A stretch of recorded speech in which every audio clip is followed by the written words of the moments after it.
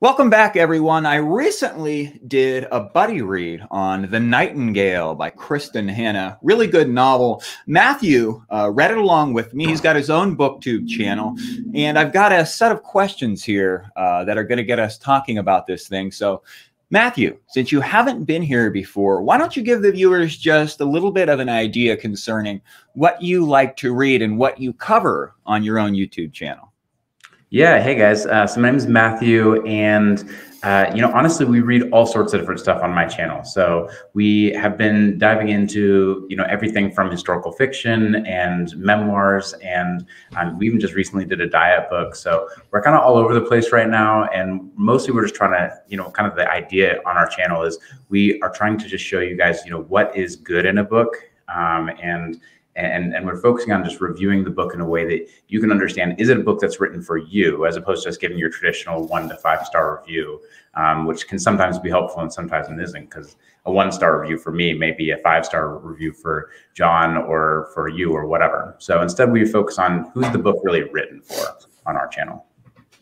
That's interesting. And I'll put the link, guys, for his channel down in the description for this video. I have a list of 11 questions here, so let's go ahead and jump right into this. The very first one here, and I'll try to field this one first, is what do you think the author's purpose was in writing this book? What ideas was she trying to get across? And maybe the first thing that comes to mind would be the theme of perseverance. There's a lot of oppression in this novel. It seemed like throughout this novel, something was going badly, and then it would get worse. And then it would get worse. And then it would get worse. So perseverance, I think, was a primary theme. As far as the author's purpose, I'm assuming it is to show perhaps the feminine side of what warfare can do to someone. It was really interesting.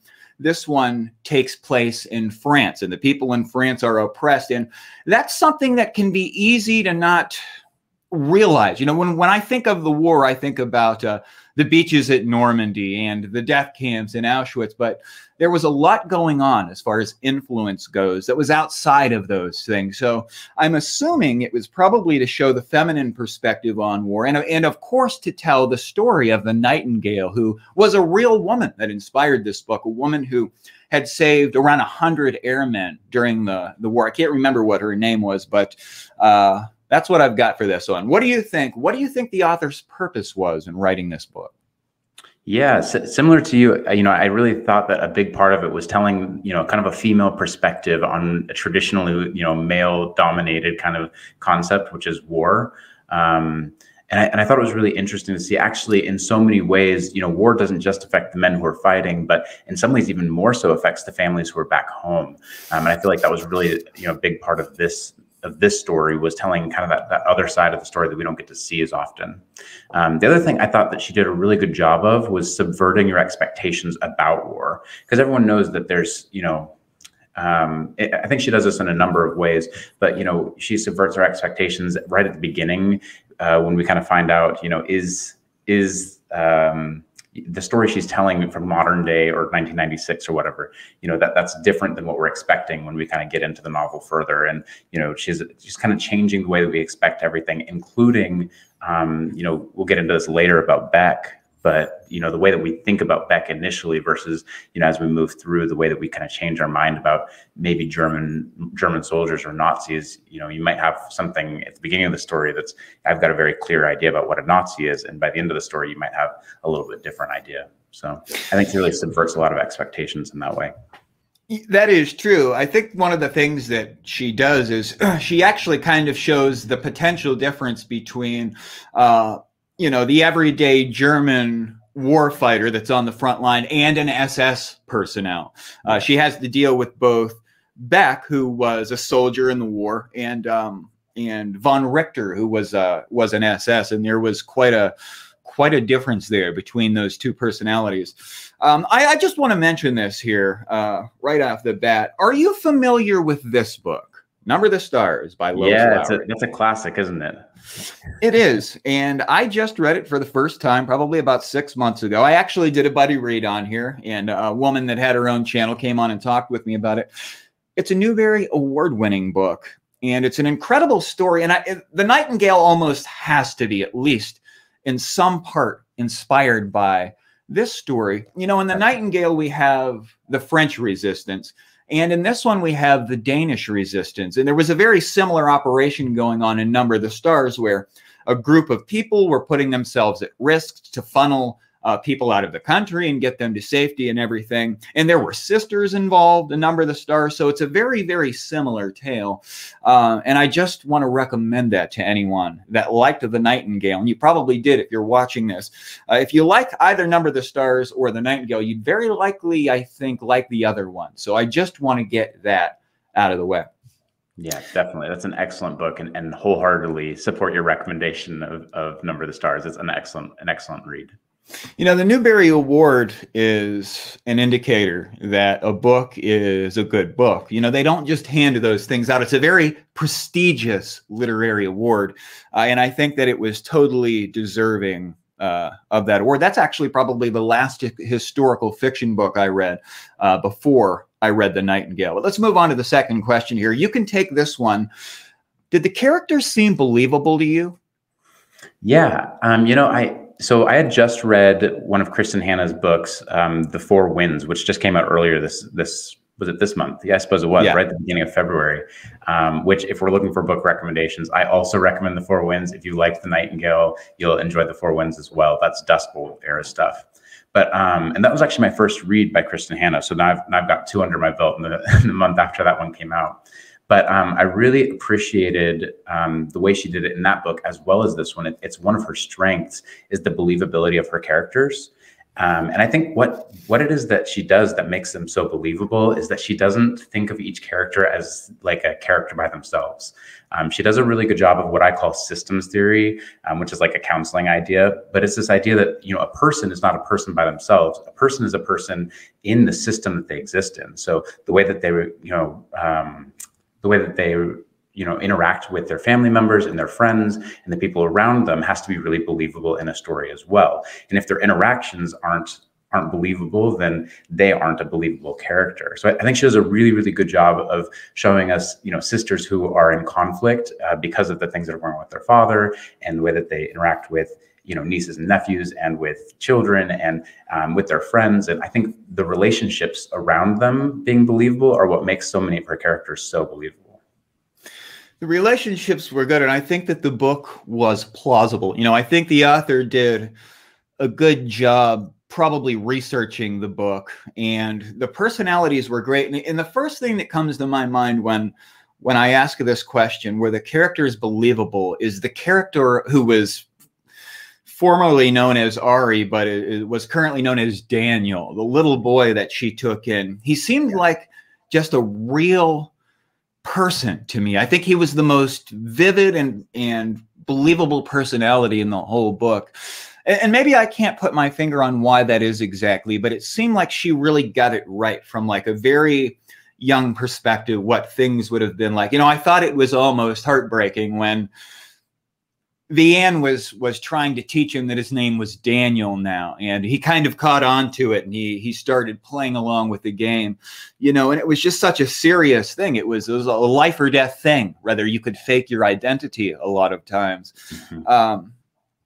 And I thought that all of the personalities were believable. You know, I really liked the personality of Beck, and we'll come to him. Mm-hmm. And I liked the kind of clashing personalities with Vianne and Isabel, and we're going to come to that as well. But yeah, I think that the characters seemed believable. You know, I'm very strict on plausibility. The slightest thing can kind of kill it for me if it just doesn't seem like it's plausible, but I didn't have any problems with that. So yeah, I think that the characters were quite believable in this novel. And I just can't say enough about how much I liked the character Daniel. Although he was a minor player in the novel, I guess it really just drove home what was happening for me when it came to his part of the story. And that's how you can tell whether you know a novel is really an excellent novel or just a good novel is, you know, main characters a lot of times get fleshed out, but when your side characters also have a lot of life and are also very vivid, that's when you can tell a really excellent novels come around. So yeah, I appreciated that as well. That was true. And a very dramatic scene with Daniel is when finally it seems like in this book, every time something finally seemed like maybe it was going to turn out, then it was just hacked off in progress. But Daniel becomes a part of the family, and he actually thinks he is a part of the family. It's been so long now that he can't remember his real mother. And they come to get him. They come to take him away. And I thought that was just such a dramatic thing. And although this novel was fiction, just about everything that happened in that book was experienced by at least someone somewhere at some point in time during the war, whether in France or Denmark or anywhere else. But yeah, I just can't say enough about how she authored the character Daniel. It just really struck me, I guess. Let's move on to the next one here. Yeah. What do you already know about this book subject before you read it? And I'll take this one. Mm-hmm. You know, it seems like the more I learn about something, the more I become aware of how much there is that I don't know about that particular thing. And I guess outside of Number the Stars and what happened in Denmark, I guess this book just, well, let me start over here. I've read books on the Holocaust, maybe a few general history books, right, about the war and Adolf Hitler and everything. And I've read quite a few concentration camp survivor memoirs. You know, I've read a lot about Auschwitz and places like that. But I guess what I'm getting at here is that there's a lot that I don't know about the war. And this book makes me want to read more. You know, I want to read a book on the First World War so that I can understand why the Second World War happened. But I guess what I'm getting at is my knowledge is fairly limited in this area. So how about you? What did you already know about the subjects in this book before we read it? Yeah. Similar to you, I would not consider myself like a World War II buff. Like, I don't know, you know, there are a lot of things in this book that I had to look up and see, and find out more about and learn more about, because I was like, oh, is that real? Is it not real? And similar to you, I found that a lot of things that happen in this book have basis in reality. She you know, obviously researched this quite a bit. And similar to you also, I've been inspired to read some more things as well. Actually, you know, this is a little bit more controversial, but I recently put Mein Kampf on my list of things I want to read. Not because I want to emulate Hitler in any way, shape, or form, but just because I'm so interested in how do you get to this place where you believe that the concentration camps and all of the things, the atrocities that were happening, was the right thing. And I'm interested to just see how did you get so twisted that you believe those beliefs. So, you know, very interested in learning more about the time period and just kind of understanding, more. Me too. You know, I really want to read one on World War I because I feel like that's the biggest hole in my understanding. But this is a book, and this is playing off of what you just said, Ordinary Men. This one is called Ordinary Men, Reserve Police Battalion 101 and the Final Solution in Poland. And what this one is about, during the war, the Nazis were out killing people with the SS and whatnot. And in Germany, there was a reserve police battalion, Battalion 101, and some other battalions that were like middle-aged men. They weren't involved in the war. They weren't allied as particularly being in the Nazi party, so to speak. And the Nazis ran out of killers. They ran out of people to go out and kill people. So they recruited Reserve Police Battalion 101 to go out and commit these horrific crimes. And these guys did not want any part of it, but they were forced into it by the German regime. And this is another really good piece of history concerning the psychology of the war. That what this is about is the ordinary man. What would an ordinary man go through if they were forced into becoming part of the German killing machine? But I just wanted to mention that as far as like a historical reference, I think that that's a great book concerning the mindset of everyone involved in the war. Yeah. But let's move on to this next one. I think that this is an interesting question, and I'll let you take this one here. Those sisters, Isabel and Vianne, react to conflict and war in very different ways. Do you identify more with Isabel's impetuous yet brave approach or Vianne's quiet strength? Yeah, I think, you know, if you asked me this question 10 years ago, it easily would have been an Isabel situation. Just because, you know, there's something about youth that goes along with that impetuousness, doesn't it? But now that I have a family and a wife and kids, I feel like I have valued more and more the strong, quiet, bravery that comes with living a hard life and not feeling like you can do anything about it. And so, you know, as much as Isabel's story is amazing and she's so brave and so incredible, I definitely feel like for me personally, I relate more with Vienne, and I feel like if I was in a similar situation, I think I would respond more like Vienne, in that, you know, similarly brave. I think she was also so brave in some of the things that she did. Just such an incredible story from both of them. Yeah, and largely it comes from maturity, right? Because Vienne was in a position where she had people that depended on her and children that were in a horrible situation that relied on her to stay alive, basically. So she was very cautious. And I think that that's the approach that I would have probably taken, to try to be extremely quiet and not draw attention, and planning every possible thing out, and be prepared for everything that could have happened.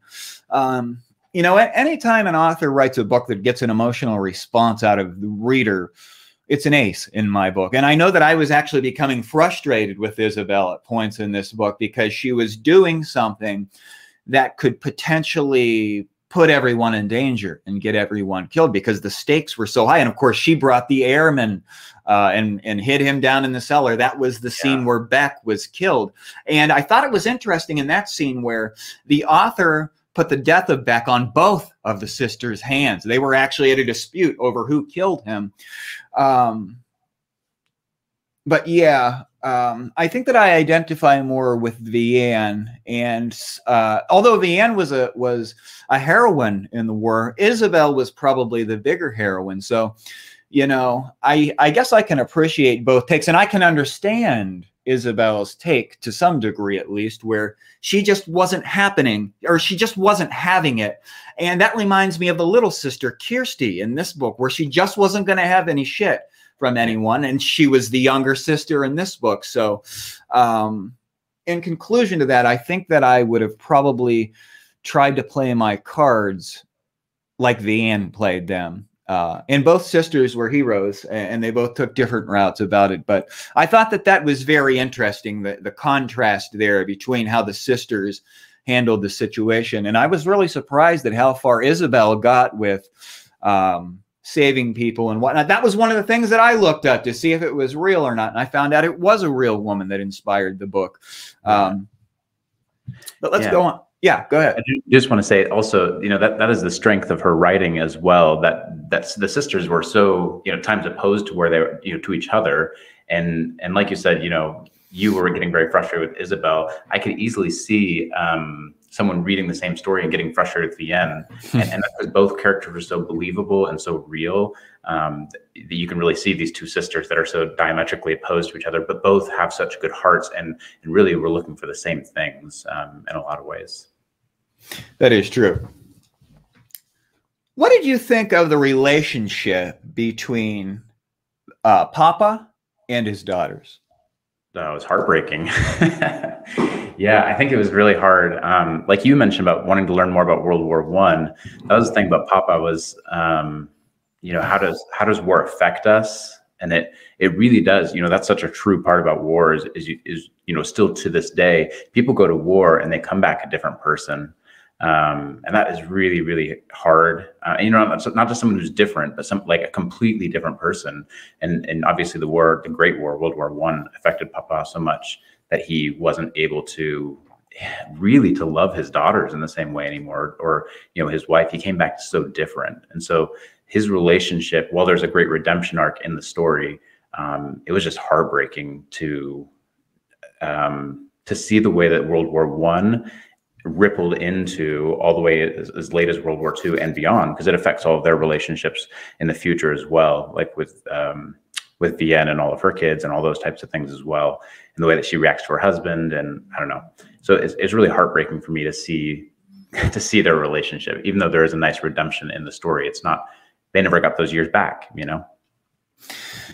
The First World War was quite a bloody conflict, and a lot of families watched someone leave, and many families didn't have someone to come back. But on the return of many of the men that went over there, they were different people, completely changed, very troubled and disturbed, and they separated themselves from their loved ones, oftentimes, for whatever psychological reasons, post-traumatic stress and so on. But, you know, the relationship with Papa was very troubling. I just couldn't figure out throughout the novel if he really loved his daughters or not. I was questioning that. And then I was able to see that he did at the end with the redemption arc, and we'll come to that. But, you know, I just wasn't sure if I was a fan of Papa's. You know, I really liked the fact that he owned a bookstore. You know, I like it when authors work books into the book. And I really like the Stormlight Archive by Brandon Sanderson, because books are primary within that story. But Papa was someone who owned a bookstore, and he wrote poetry and books that he knew he wasn't going to sell many of. And I just like the fact that he was a literary lover. I connected with him in that way. However, I just wish, I guess, that he would have been more loving to his daughters, because he sent them away on multiple occasions. It was like he was willing to take just enough responsibility to juggle them for a little while and pass them off to someone else. Yeah. And, you know, perhaps there was good reason for that because of what he experienced in the war. But I guess I'm just polarized on Papa. And I give him a lot of credit for what happens in the end of the novel. But I don't know. Perhaps I still haven't made my mind up about what I think of his character. Yeah, I'm with you. There's a sense that, you know, you want to give him the benefit of the doubt because he did deal with so many atrocities in World War I, but also, you know, just because we go through things doesn't mean we get to pass them on to other people. So that is true. And he was a great character. You know, anytime an author can write a character where the reader is just internally conflicted, I think that that's an ace. So I give her a lot of credit for balancing his character in the way that she did. Yeah. The next one, I'll take this one. As she lives and learns more about Captain Beck, Vianne is torn between many emotions, including sympathy.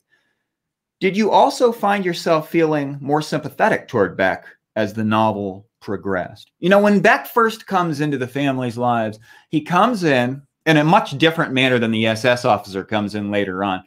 And he seems to try to establish dominance over them in the very beginning by the thing with Isabel's hair, where her hair is cut.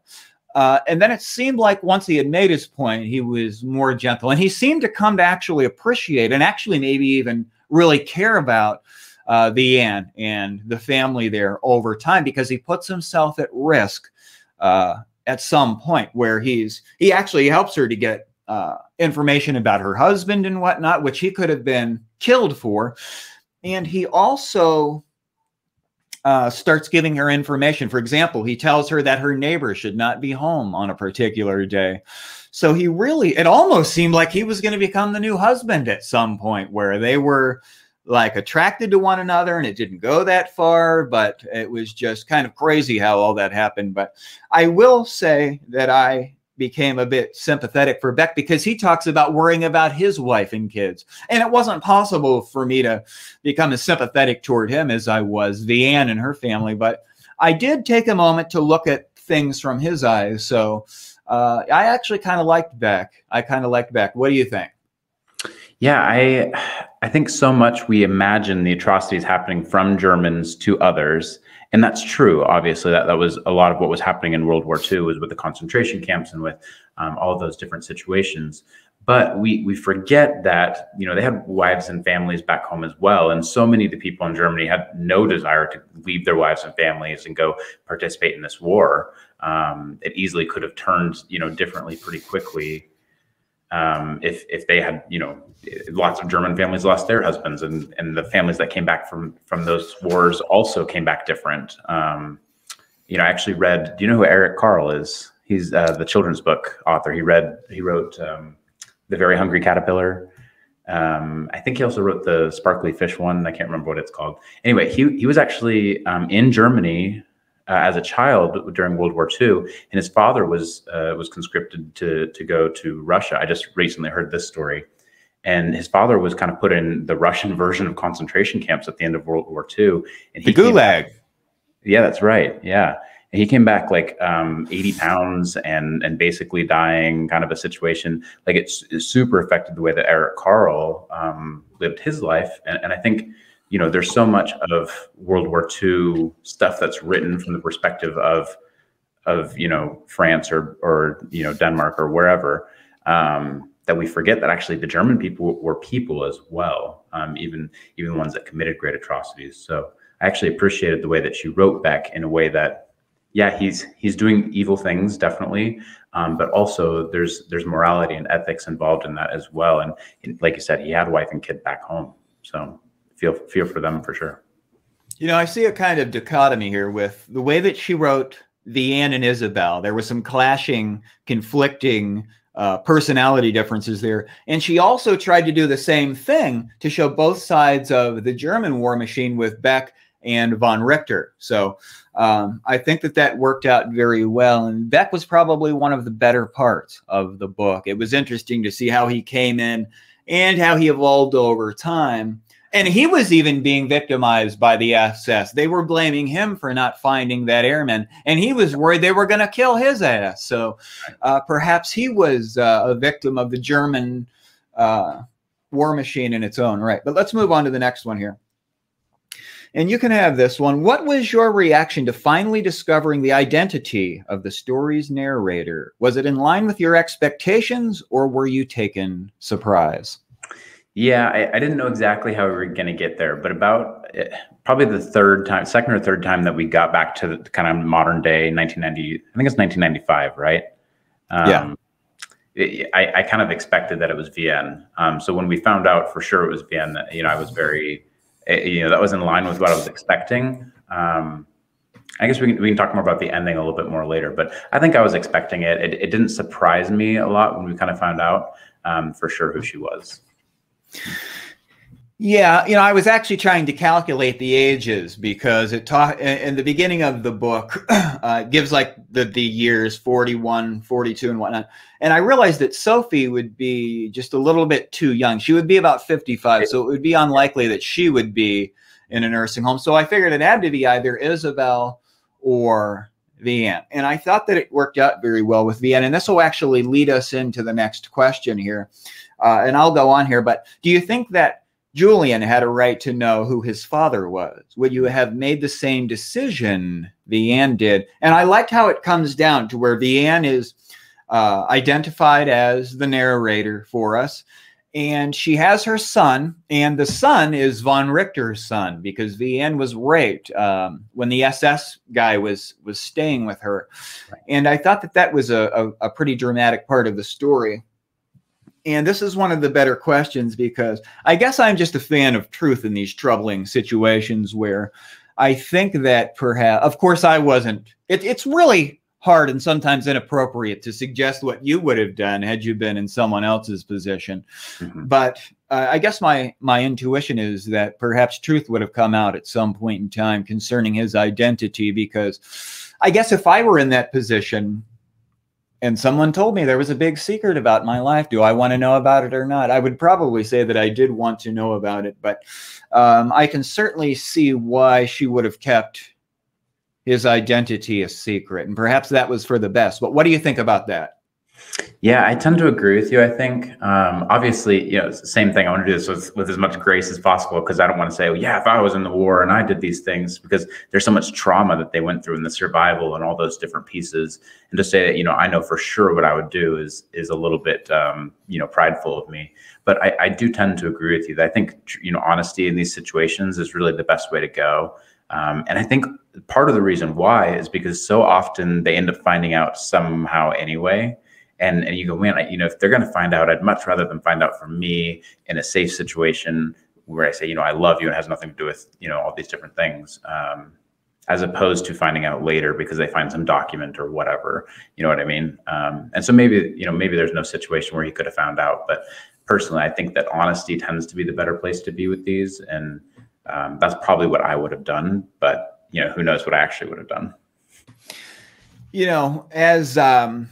When they're in the room there and Vianne is giving the speech and everything, Daniel actually approaches her and he talks about the fact that his family tried to make him forget them. They told him, forget about those people, but he never did. And he finally seeked her out years later. And I thought that was very fitting, because I think that Daniel, in some respects, was my favorite character in the book. Mm-hmm. I think that he really highlighted how high the stakes were, because someone like him could have just been crushed and killed, you know, when but what I'm getting at here is that I thought that that was a fitting ending to the story. I like the fact that he worked his way back into it for just a moment there at the end. And I'm just concerned, or I'm just curious about what you thought about the fact that he was at the speech that Vianne gave. Yeah. Well, I'll start by saying the part of the book that made me cry was when they came to get Daniel and take him away. I had a very emotional response there. And like I said, as a father, you know, that affects me, I don't know, in such a heavy way, where it's like, man, that was, for all intents and purposes, Daniel was her child. You know, that's not like, it's not like, oh, well, she wasn't really, like, no, she really loved him. He was really part of the family. And so that was very, you know, I can only imagine how traumatic that would have been for her and for him. And so it was very touching. It was very, you know, I really appreciated the reunion at the end. I just thought it was really spectacular. And I love the fact that, you know, he even affirms and says, you know, I never forgot you. I couldn't forget you. So. Yeah, and he even says that he slept with the little stuffed animal, because Sophie runs back in when they're taking him away. She runs back in to get her prized stuffed animal that was like one of her emotional crutches through everything that she was going through, and she gave it to him, and he said that he slept with it for years. Let's go just a little bit farther into his character. So they come for Daniel at some point. This organization comes for him, and they say, look, this kid's got biological family somewhere, and we're going to work on getting him back to where he should properly be. And I'm curious what you think about this, because I was considering this, and I thought my initial reaction was that he should have stayed where he was at, because he was in a pretty good situation as far as the people that cared about him there. And he wanted to be where he was at, obviously. Of course, being a child, he didn't have the best understanding of the scenario. But yeah. And then I thought, well, wait a minute. What would the mother have wanted, Rachel? Because oftentimes when someone's part of a religious organization, that's of very high importance. And perhaps Rachel would have wanted him to go to be with his relatives and be raised up in a way that perhaps she would have raised him. So I guess I'm just not really sure what should have happened there, but I'm curious what you think about it.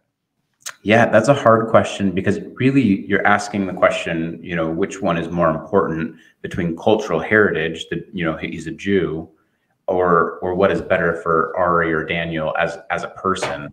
And I feel like those answers are actually opposed to each other. As an individual and as a person, all the psychology and our current day psychology would say it's best for him to be in the home where he's attached. You know, he has a mom, he has a family, and he's familiar with those surroundings. You know, for his personal growth and you know, development, staying where he was at was best for him. But then it becomes a question of the cultural, you know, like they pointed out in the book, millions of Jews had just been killed. We need to survive at some level as a Jewish community. We need to be able to continue on, or else our culture will be wiped out altogether. So similar to you, I don't know what the right answer is. Yeah, I don't know what the right answer is. That's a really, really hard question. And a lot of people would have had to have dealt with that kind of question at the time. You know, it was all just a very troubling issue. Let's move on to the next one here. We've got a few more to go. I'll take this one. Do you have a new perspective as a result of reading this book? And I do. You know, I'm someone who hasn't read a ton of historical fiction in my life. Like I said, Number of the Stars was probably the last one that I read, and very similar theme in those. And I think that it can be really interesting that you can learn something from reading a piece of historical fiction, because one of the primary intentions on a piece of historical fiction is to actually show you how history really unfolded without getting anything wrong. And I think that the author probably did a pretty good job of that in this book, and it makes me want to read more historical fiction. I actually set a goal at the beginning of the year. I had a few different goals: one to read 60 books, one to read 10 new authors, and one to read some historical fiction. And I'm on the road to completing that book now, having finished The Nightingale. But it makes me wonder now, as far as the changed perspective goes, how many other scenarios unfolded during the war that I am ignorant about. And it makes me want to read perhaps another historical fiction book of something that maybe is related in some way. So what do you think? How has your perspective changed after reading this book? Yeah, I think I pointed out at the beginning that I think part of what she was trying to achieve was subverting our expectations. And I think one thing that I specifically have been thinking a lot about and pondering about is, like we were talking about with Beck, where you think about, actually everyone who's involved in the war was a human at some level, not at some level, they were all humans. And the question of, how do you, where's the humanity in each person that was participating? I mentioned also that I want to go read Mein Kampf because sometimes it's so easy to dehumanize the German armies and the Nazis and even Hitler himself. That's one of the greatest insults in our culture right now, is to say you're like Hitler. Yeah. And I agree, right? We're in Western society, we definitely say, don't want to be like Hitler. That I totally agree with that. But there's a sense of actually, how do we find the humanity in great atrocities still? And I think that, that was something that changed for me a little bit in this novel. When it comes to Hitler, I think there were actually maybe some tyrants that killed more people than he did, so to speak. But it seemed like Hitler's system of going about exterminating people was probably the most ruthless and evil, if you will, that we've ever seen. And I actually want to read this book here. It's called Adolf Hitler by John Toland. It's like around 1,300 pages. And I think the psychology of someone like Hitler is very interesting. And I would like to actually know more about what happened to turn him into what he was. I'm curious about how something like that happened. So I'd really like to read this biography, and I will. But I guess the reason I'm mentioning it is because I want to learn more about the war. This book changed my perspective. It kind of makes it so that I realize that there's a whole lot going on that is of great interest concerning history that I'm not aware about. And I heard a lot about Adolf Hitler, but I've never actually read anything about his mind. And I want to do that. I think that this book is going to be a good book, not only on the subject involved, but the war in general. It almost certainly will be. So yeah, this is another one that I want to read to try to learn more about the war and the human condition. Let's go on to the next one here. You can have this one. What did you think of the ending? Yeah. I'll say this. This is, and this might be controversial among reviewers in general about Nightingale. I really struggled with putting together the pieces at the end between 1995 and 1945, whenever we leave off. I feel like the idea with Julian that somehow he grew up with, a mom and a father who were just fresh off of World War II. They somehow get to the United States, which I'm not sure we ever find out how, hopefully, yeah, apparently early enough that he doesn't remember it. So in the next couple of years, they leave their ancestral home that they just spent the last 6 years defending, unwilling to leave. Suddenly something happens to say that they're suddenly leaving. And then Julian never finds out any of it, even though he has an older sister and two parents who lived through the war. And he's supposed to be a very analytical, logical doctor, but for whatever reason, he doesn't ever put any of those pieces together. He doesn't think about what year he was born or the fact that his parents have German or French ancestry and speak French. And somehow he doesn't put any of those pieces together, that he was even some way, involved with World War II. And all of that was the one piece that felt unbelievable to me. So as much as she did put a lot of puzzle pieces together when she came to the end of the book, I felt like there was something missing for me in the plausibility of the ending, if that kind of makes sense. And I was hoping for more from how we got to 1945 to 1995, where those things had happened, if that kind of makes sense. Yeah, I can see what you're talking about concerning the plausibility of Julian's character. It did seem like he was totally aloof about everything. And she really makes the point that he's an analytical scientist type guy, right?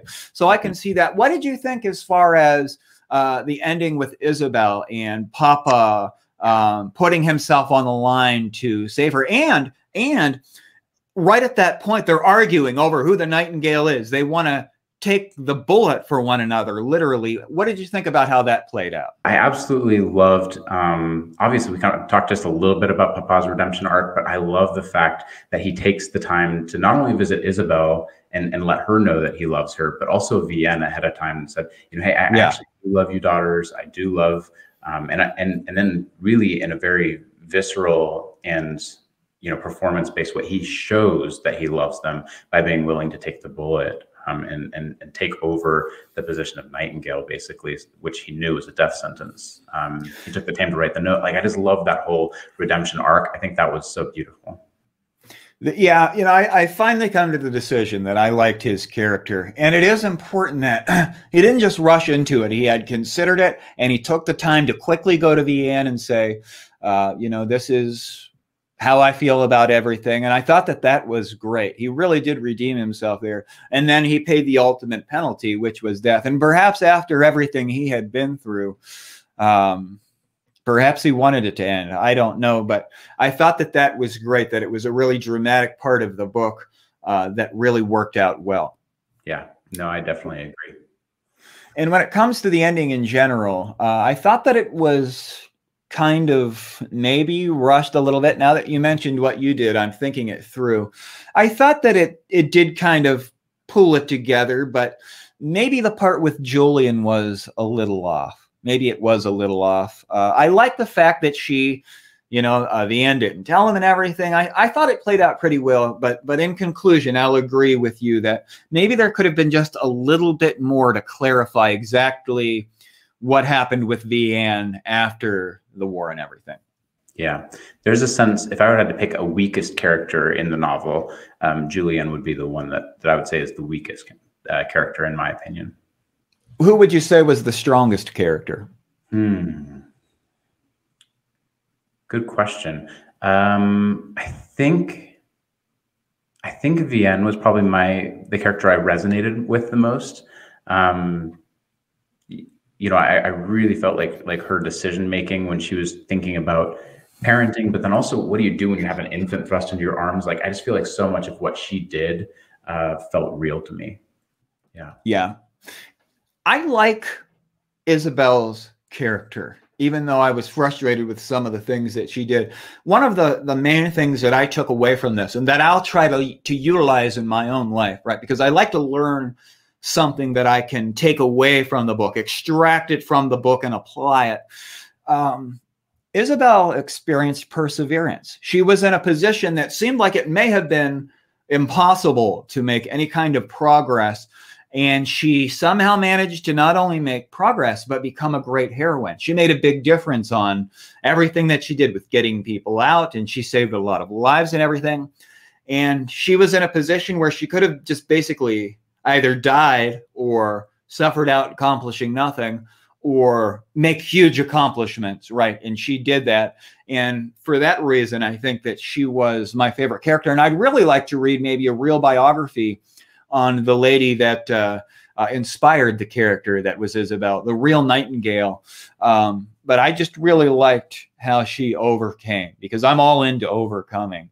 And I thought that she had like a maximum overcoming with the position that she was in. It actually reminds me of a nonfiction book that I have here. It's called, it's about a man that was, let me get it. Yeah, well, while you're doing that, one thing I really liked about Isabel's character is the way that Kristin Hannah ties it together with love. I think there's also a theme throughout The Nightingale where this thought that maybe like love can't really be stopped even by all the atrocities and the horrible things that are happening. And we see that with Papa, obviously, in his redemption arc, but then we also see that with Isabel and Gate and the way that they interact and how they love each other, even despite all of the horrible things that happened and all their own fears and insecurities and the war itself and everything else. So yeah, I just really felt like she did a good job with love and war and the way those things intersect. Yeah, Gaetan was a good character. He was another one that had just all kinds of problems going on. And maybe perhaps he was similar to Papa in the way that he was unwilling to commit, to Isabel and everything. And I thought that he worked out well. But Man's Search for Meaning by Viktor Frankl. This is a philosophical, psychological book, and it's one half concentration camp survivor's memoir, one half psychological study on goal setting and achieving. The author in here talks about setting goals and having vision, even in the worst case scenarios. Like Isabel, he was in Auschwitz and he was still like setting goals and trying to go forward and accomplish things. And it was like an extremely dramatic, inspiring tale, was Man's Search for Meaning. I highly recommend this one. But it just makes me think of Isabel and how she was in a bad situation with a lot of oppression that seemed maybe impossible to penetrate, but she made a huge difference, an epic difference. And I just really liked that fact. So as far as my favorite character, well, I really like the character Daniel, but I can't say enough about how much I liked Isabel and what she managed to do because of the conditions that were set upon her. Yeah. So let's go with the final question here, and then we'll summarize what we think about this book, and we'll call it a day. You can take this one. Okay. Would you read another book by this author? Why or why not? Yeah, well, I already told you guys earlier, literally at the beginning of this month, I read The Four Winds, and already a month later, I've picked up another book by her, and that's just how much I appreciate her writing. I think she's very thorough in her research. I think she's really, and she writes such good characters. Like I mentioned, there's something about the way that they interact with each other that makes them really, really believable. And actually, I also, something else that she does, I'm not sure if this is all of her books or not, but I'm kind of assuming, at least it's a common element, is telling the female side of the story. Because so often we hear about, you know, the male side of various historical events because the war is kind of the thing that's in the forefront. But there's so much happening in the background that is just as important, just as vital as the you know, the kind of frontline war stories. So I will definitely plan on picking up another book by her. Fireflies. I think that's one that she's written somewhat recently. That's one that I'm thinking about picking up next because I've seen some really positive reviews for it. So I think there might even be like a television series that's based on that one or something. But well, let me ask you this: which book that you read by Kristin Hannah did you think was the better read overall? You know, I actually liked this one better.